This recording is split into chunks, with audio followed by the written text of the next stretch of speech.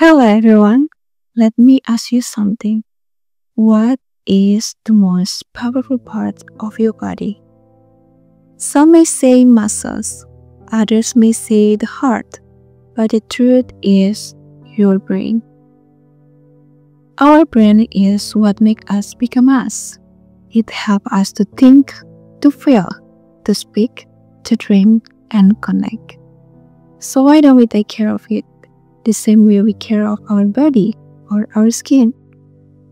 Today, I want to talk about brain health and why it should matter to all of us, no matter where we live or what we do.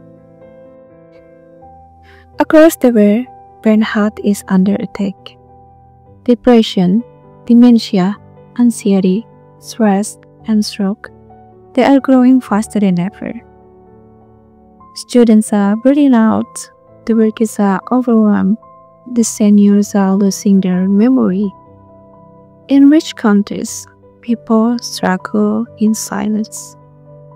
In poor countries, they don't even have an access to basic care. And yet, we still treat brain health like a personal issue, like something you must fix alone. But this is not a personal problem.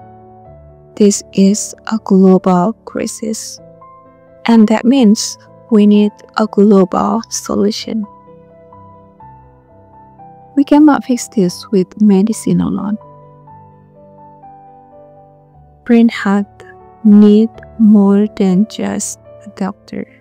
We need teachers to educate young people about mental well-being. We need nutritionists to teach how food affects memory and moods.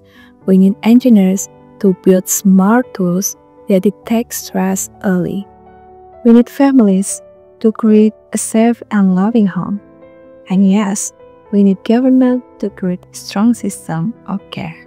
This is called an interdisciplinary approach, when many people from many fields work together. Because brain health is not just a science. It is a teamwork of compassion, creativity, and connection.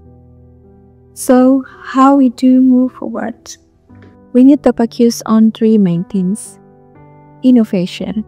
Let's create new tools to support brain health, like apps, games, devices, and systems.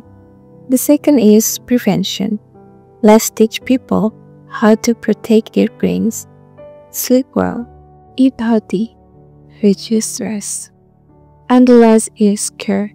Let's support those already struggling with love, not judgment. If we do these three things together, we don't just have improved brain health, we build a kinder, smarter, and healthier world. Friends, brain health is not a luxury. It is a human right, and it starts from our home, our school, and our heart. Your brain is yours, my brain is mine, but together they will build in the future. So let us not stay silent. Let us speak, teach, build, and care for the students, for the workers, for the grandmothers, and for ourselves. Let us innovate it, let us repent, and let us care. Because a healthy brain builds a healthy world. Heal